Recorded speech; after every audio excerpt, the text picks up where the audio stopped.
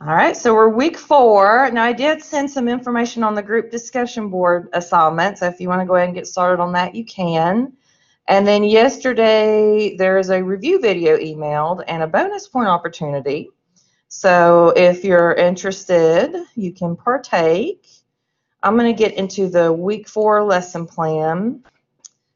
And there are some review videos on YouTube about the different ailments that we're learning about, because this week is the nervous system and the eyes and ears, so that goes well together because those are both our sense organs. I'm going to download my PowerPoint. So for those of you at home online, let's get our ICD-10 coding books out and in front of you, and we're going to get ready to code. So we do have a question about question 17 in the review. So I will take a look at that today after we get through our lesson. And okay, here we go. So we're going to start with chapter 9, the nervous system. So different conditions coded here include Alzheimer's. We've heard of that. We probably know somebody with that. Cerebral palsy, meningitis or inflammation of the meninges, Parkinson's, nerve disorders, multiple sclerosis, epilepsy, migraine, which is what I have, and general pain, just general pain, because that is a side effect of nerve stimulation. Some of the guidelines in this system, it's chapter 6 in the guidelines, diseases of the nervous system.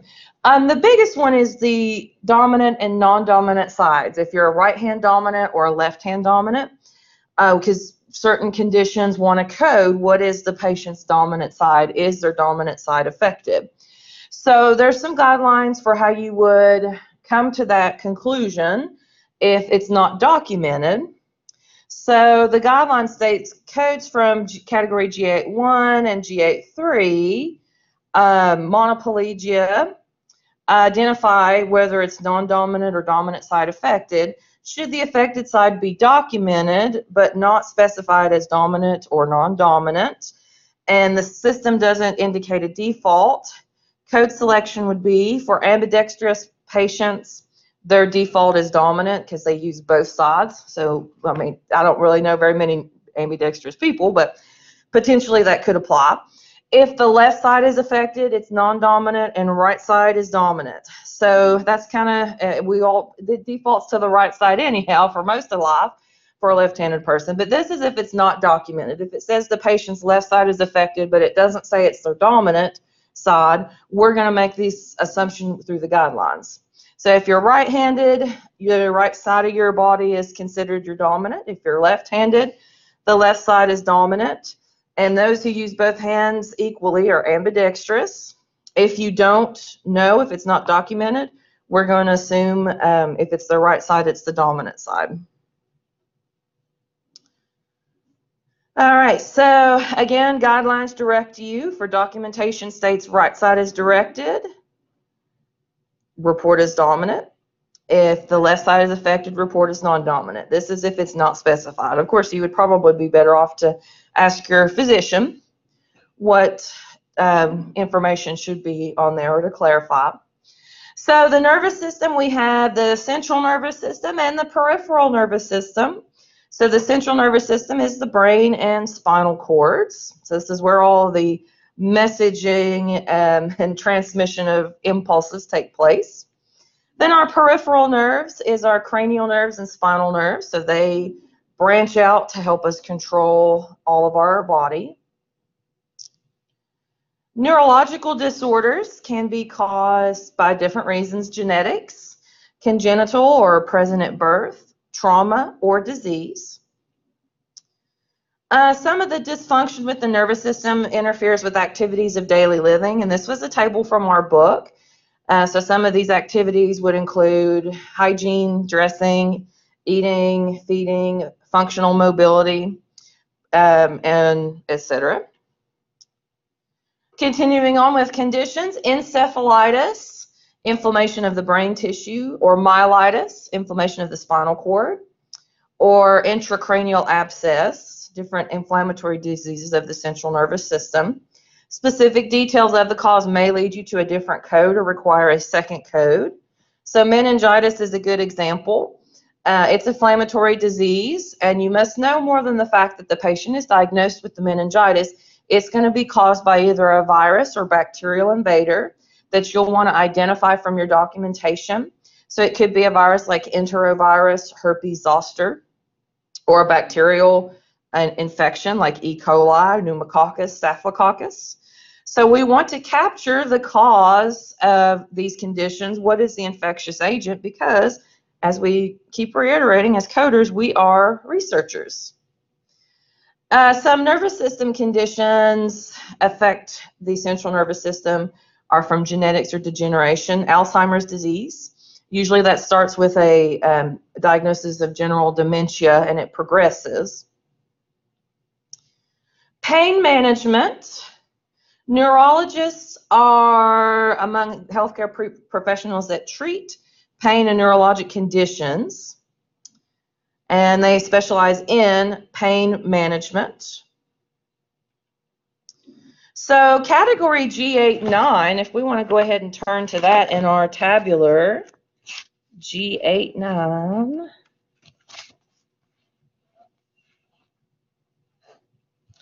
So this is just for general pain for category G8-9.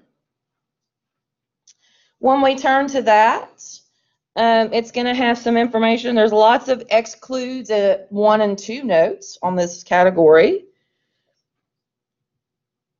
And there's a code also for any psychological factors associated with the pain. And we see the code breaks down. We start at G8 9.0. There's central pain, acute pain due to trauma or post-thoracotomy, post-procedure. Did you have a thoracotomy, Jean? Did you get an incision when you had your heart attack? No. They didn't cut you? They just did a cath. Oh, okay. The thoracotomies are very painful. Your father had that. So that could be a possibility where a patient comes in just for pain management due to that condition. Chronic pain, which is pain that is consistent over a longer period of time. So these are just general codes used as the principal diagnosis when a patient just comes for pain management.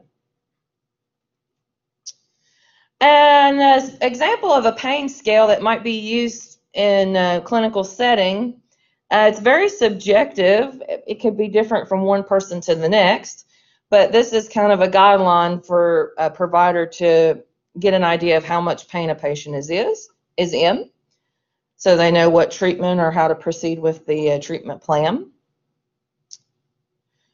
Let's see. Post-procedural pain, that's like the thoracotomy that we talked about. Site-specific pain, there is category G8-9. It's not elsewhere classified, so it's not site-specific. Anatomical site-specific codes do exist. They largely come from the M category, from the musculoskeletal system. So we see some examples, M54.5, lower back pain, pain in the left arm, pain in the left foot. So if it's just a general pain diagnosis, that's what category G8-9 covers, because there are specific types of pain. And let's code it. So Bruce, he went on a trip, and now he has a diagnosis of intracranial epidural abscess caused by enterococcus. All right, so intracranial epidural abscess caused by enterococcus. Let's start by going to our index of diseases and injuries, and we're going to look up the word abscess, and then under abscess we're going to find intracranial. So I'll give us a moment here.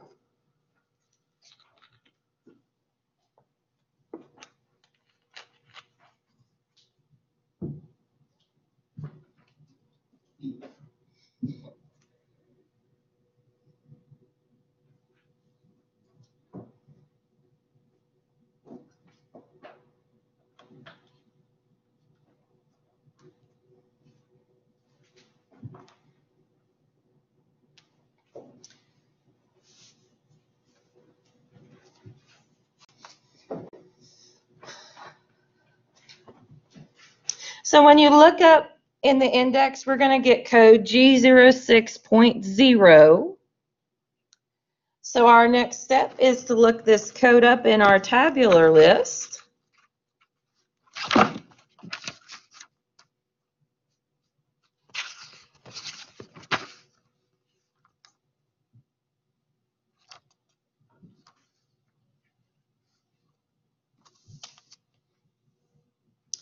So we go to G06.0, and it is intracranial abscess and granuloma. And there's some descriptors under that include anything covered under this condition. It can also be known as cerebral abscess, embolic, intracranial abscess, epidural abscess, or granuloma. So we did have an intracranial epidermal abscess. But we need to go back a little bit farther to category G06 where it starts. There is a use additional code for B95 to B97 to identify the infectious agent. And that was caused by Enterococcus.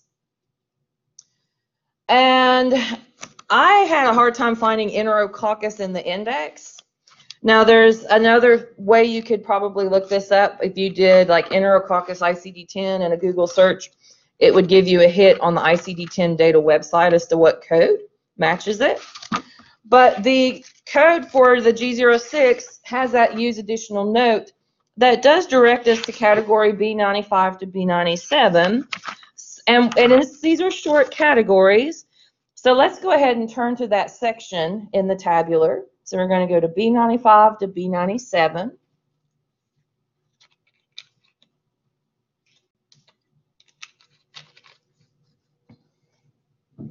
And you're going to review the code description in these categories to find Enterococcus. So if you start at B95, it's just a few codes down in that category. So B95.0 is Streptococcus group A.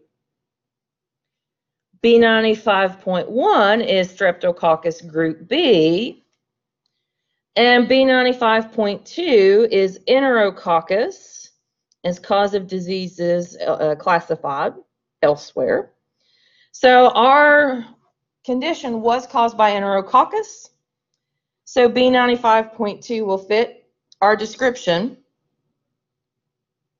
And that gives us these two codes. So again, we have to always go to the tabular list. And we saw a use additional code note that prompted us to code that cause. Because again, we want to make sure we capture everything about this condition and where it starts, where it originates, so we can study it. Just double checking on my class here, making sure my recording's going. I didn't have my screen on yesterday. I was doing class, didn't even record the screen for medical terminology class. So it doesn't hurt to double check for sure. All right, so that was our first let's code it. And I'm going to skip back up to where we were at.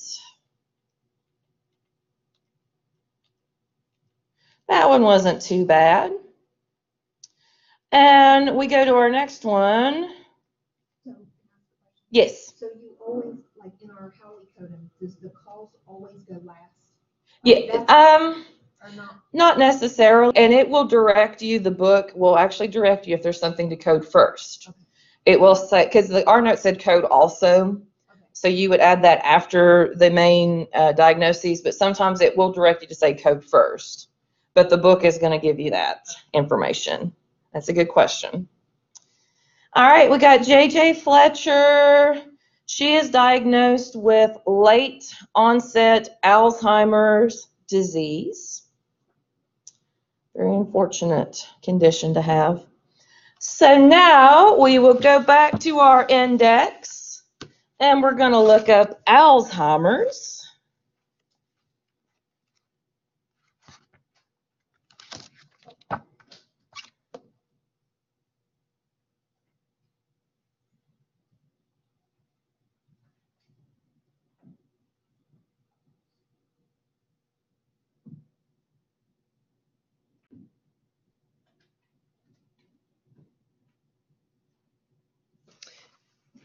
And you're going to get a note when you look up Alzheimer's, and it's already on the slide here, that will say C, disease, and then Alzheimer's. So our index is even going to give us hints on where we need to go. So we start with looking up just Alzheimer's. It's going to have a note in our index that will say C, disease, and then Alzheimer's.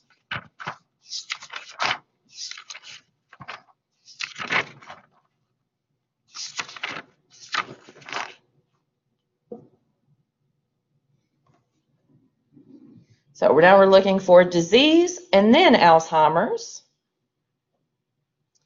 And from there, we want to find late onset.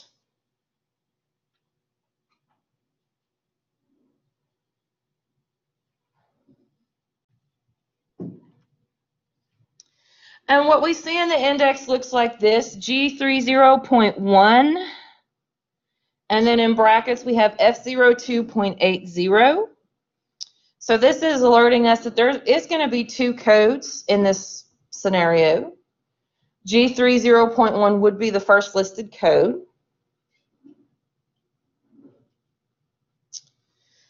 And our next step is to find G30.1 in our tabular list.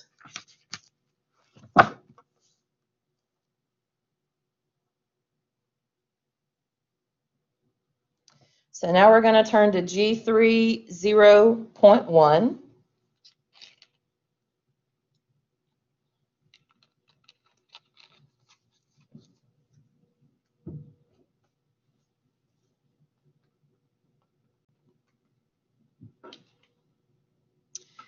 And when we go to G30.1, we still need to go back to category G30.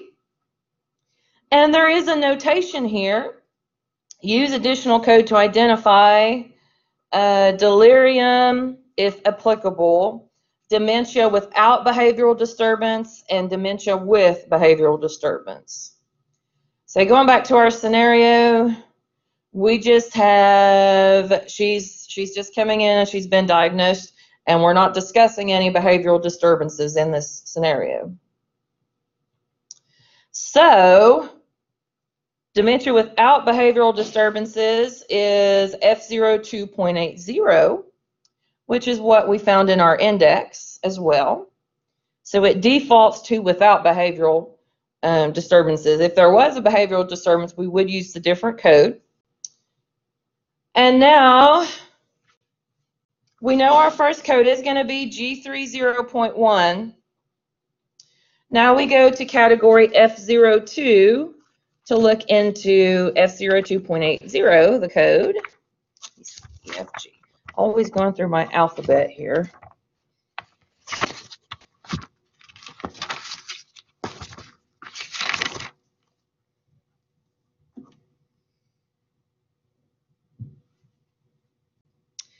And there's a lot of code first notes on this category for F02. We're going to see code first, the underlying physiological condition, and that's not an option. That's absolute requirement when it says that. So you do have to have a first condition coded, which ours is Alzheimer's. So we are correctly coding this. So our two codes for this scenario, G30.1 followed by F02.80.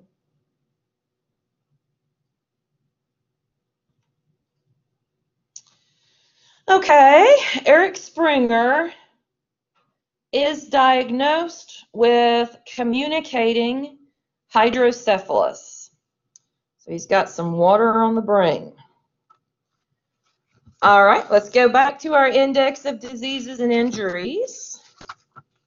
And we are going to look up hydrocephalus.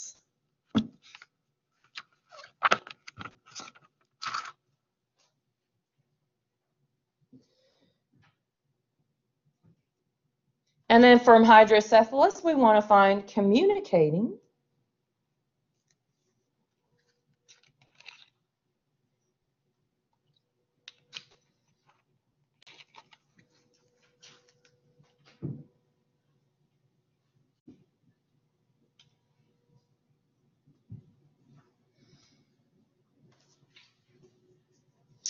So our code for this diagnosis is G91.0. So we go back to our tabular.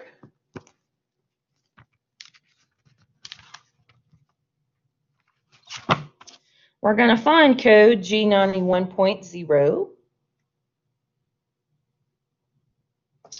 And we want to go back to category G91 and be sure to read any pertinent notes on this scenario.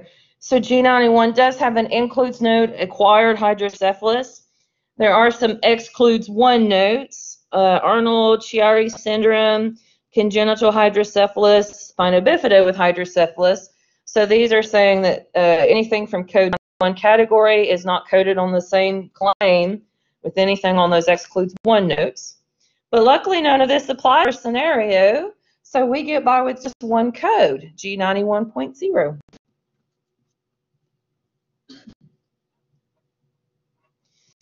All right, now we're going to move on into the eye. So it is incredibly complex, especially if you start to study the anatomy of it and the muscles and all of the parts of the eye. There are two sockets in the skull. They're known as the orbits or the eye sockets. And the organ commonly referred to as the eye consists of the actual eyeball itself, optic nerves, muscles, and a lacrimal system, which is to produce tears. Different parts of the eyes, we have the sclera, which is the protective covering, shown on our picture. And the cornea is the portion of the sclera at the medial or middle part of the eyeball, middle. Our pupils, the black center of the eye, and then the retina is an area in the back of the eye that has the nerve endings and is responsible for processing our visual images and sensory input to turn those into visual images. It's basically like a movie projector. We have the lens, and accommodation is part of a exam a doctor does. He checks on the eyes and will mention something about accommodation, changes shape to see objects both near and far. Then the vitreous chamber is basically a gel-filled area. It's gel-filled fluid. It too can have detachment issues. The extraocular muscles, there are diagrams of this. I believe when we get to CPT, it gets a little bit confusing to code these type of procedures, but they do have nice diagrams like this one that shows where the muscles are at. So some procedures can be done are affecting just these particular muscles. There's also a procedure known as enucleation, or complete removal of the eyeball. There's different types of glands in the eyelids.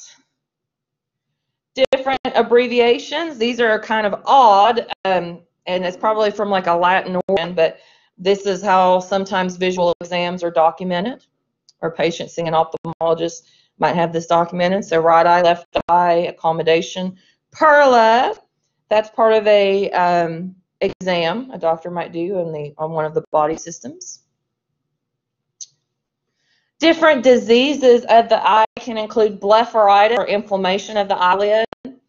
And that's a good medical term. Blepher means eye. And you wouldn't think that doesn't sound like it has anything to do with the eye.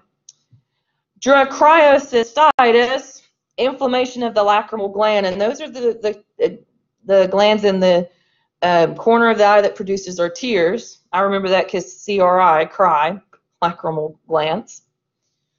Proptosis, or bulging of the eyelid, also known as exophthalmosis. Gosh, it's hard to spell ophthalmology or anything with this body system. But that's when the eyeball can bulge out completely of its socket. Conjunctivitis, I bet you deal with that, Thomasina. Pink eye, you're with the schools. I remember having pink eye one time in my 20s, and it was miserable. It's actually a medical term known as conjunctivitis. We have pterygium, which is a triangular-shaped growth on the corneal tissue. Keratitis, or inflammation of the cornea, and corneal dystrophy, growth of abnormal tissue. So that's a good medical term. Dystrophy means bad growth, basically. Cataracts, we're familiar with this condition, clouding of the lens. So usually they do a procedure to suck those out like a vacuum. You can see in the picture there the lens clouded by a cataract. I want to say Cadillac. I want to say Cadillac. Retinal detachment. This is a very serious issue. So once this detaches from the eyeball, you can go blind. Glaucoma. So this is from pressure fluid. Too much pressure building up in the eyeball causing visual restraints. Not like a cataract, which is a cloudy lens. And it can be categorized as open angle and closed angle in its description. Eye examinations, I find this interesting, can reveal signs of diabetes, hypertension, lupus, malignancies, and other cardiovascular concerns. Usually a physician can just look right into the eye directly and be able to tell if everything's nice and normal. Diabetic retinopathy, we talked about diabetes last week and all of the bad manifestations that come with it. So diabetic retinopathy causes damage to the blood vessels in the retina. So symptoms include blurry or double vision, flashing lights, blank spots, dark or floating spots, floaters. Anybody have eye floaters? I have them. They're hard to get used to at first. I just got to ignore them. I have them right now. Hypertensive retinopathy. When you have hypertension, the blood goes through your veins at such force. That force is what causes damage, like to the kidneys or the retina. And that was our summary of the eyes. Okay, so we have on our coded scenario, Arnie has confirmed Streptococcus pneumoniae as a pathogen for his diagnosis of orbital cellulitis of the right eye. So he has orbital cellulitis in the right eye due to Streptococcus pneumonia. So now we're going to go to our index again, and we're going to look up cellulitis and then orbital.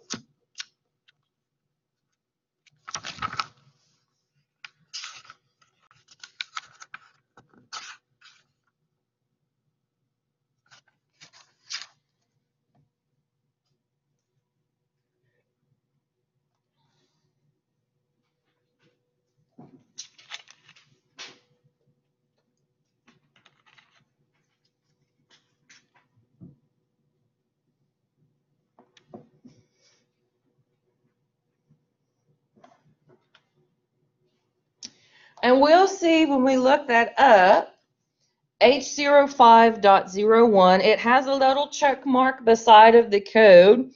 And when it's in the index like that, that indicates we have to have some more added to this code. It needs more digits added to it.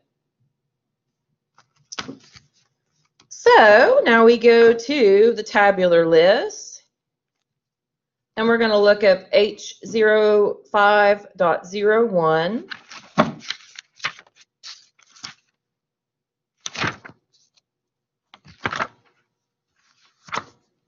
So the eye and the ear share a chapter here on the ICD-10 code book. First part of the H category is for the eye. So we have H05.01, cellulitis of orbit. We know it was the right eye that was affected. And we have to go back to category H05 to read any pertinent notes that would apply to the scenario. It just has excludes one note for congenital malformation of orbit. So to complete this code, we have H05.011.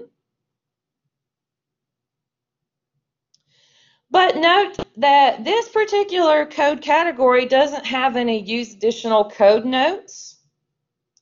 But yet we do know that Streptococcus pneumonia was the cause. So we want to go ahead and capture that. So we have our first code. Now we go back to the index, and we're going to look up Streptococcus.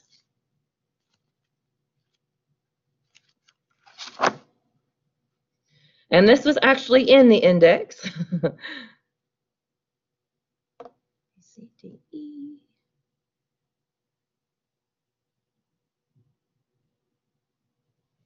So we go to the index, we look up Streptococcus, and then pneumonia, and it's going to give us code B95.3. So it still falls into that B95 to B97 category of infectious diseases.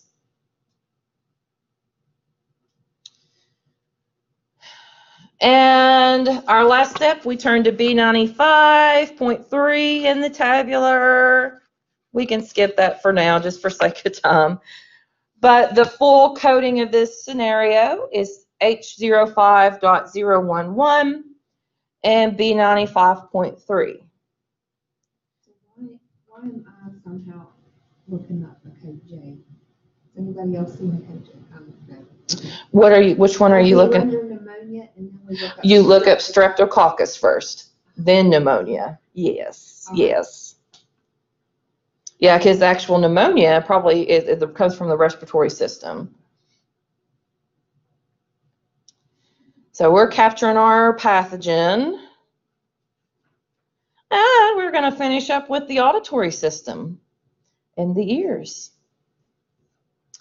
So you can see just as complex as an anatomical structure as the eyes. We have the external ear, which includes the pinna, the outside lobe of the ear, the earlobe itself, and the external ear canal for auditory processing. The middle ear transmits sound waves from the eardrum to the inner ear. So we got the external ear, middle ear, and then the inner ear. So in the middle ear, vibrations pass through what's called the tympanic cavity.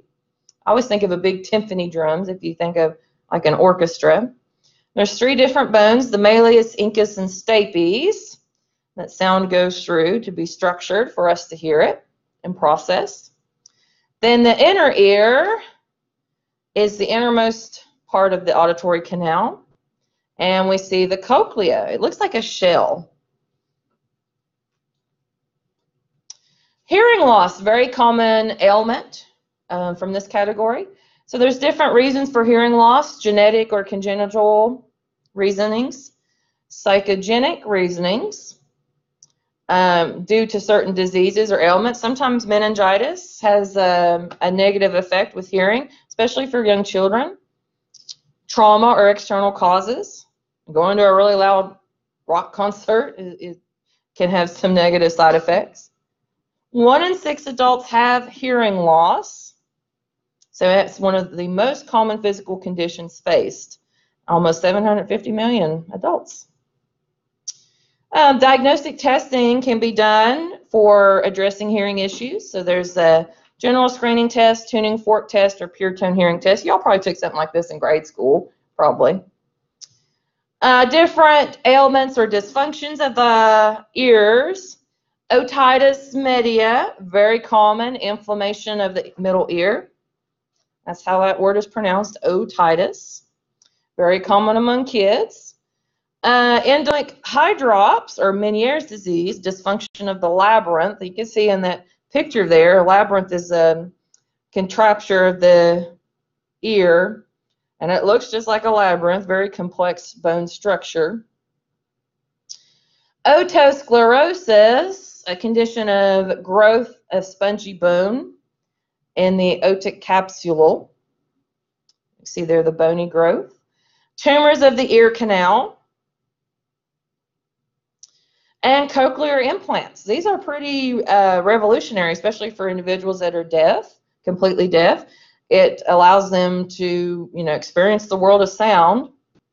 And these are electronic devices, and worn on the outside of the ear. Also, surgeries done on the inside of the ear as well.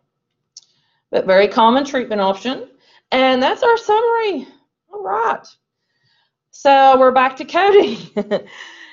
Galinda was diagnosed with acute perichondritis of the left pinna.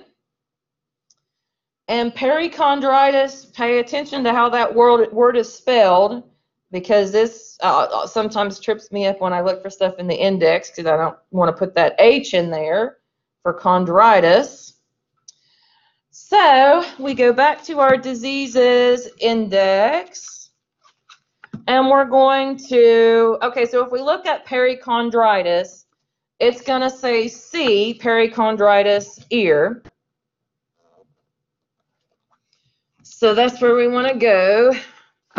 We want to find perichondritis and then ear.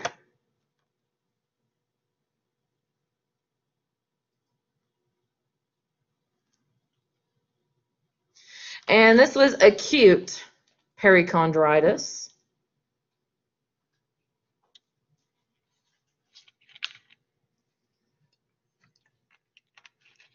So the first thing we look up is just perichondritis, right? Yes.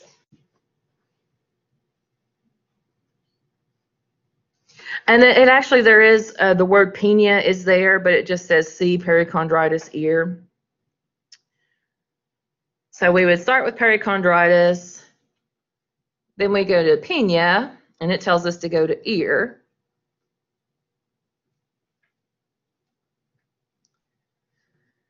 So perichondritis, ear, and it was acute, so we get H61.01.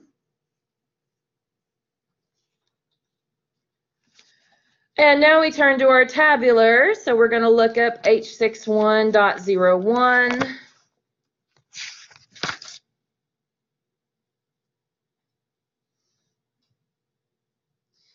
And what ear was affected? It was the left. I'm just going to double check in my left pinna. Okay. So it was the left ear.